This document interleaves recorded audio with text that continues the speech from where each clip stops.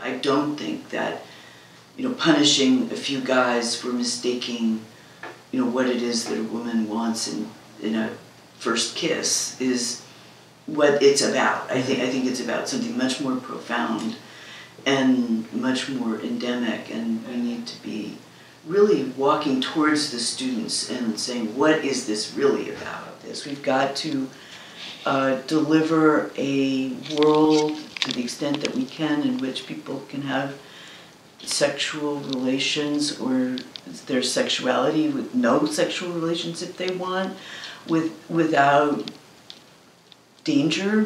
That's impossible, but with the least amount of danger.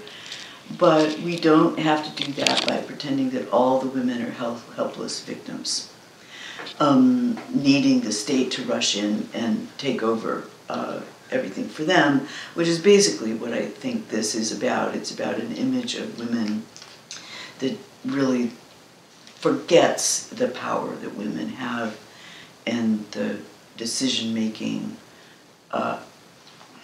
vitality of women. There's a need really to have some cool heads to dissect the problem and to figure out what to do.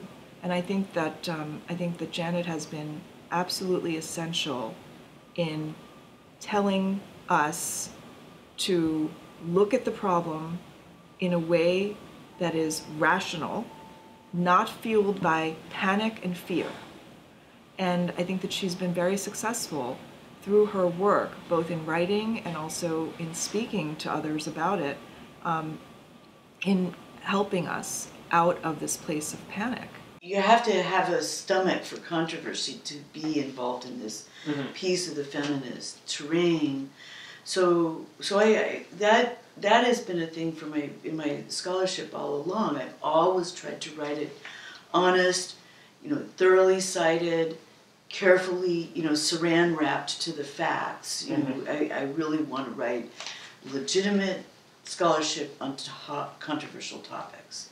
But this is a shift for me into a institutional reform project that I have not really been doing in quite a long time.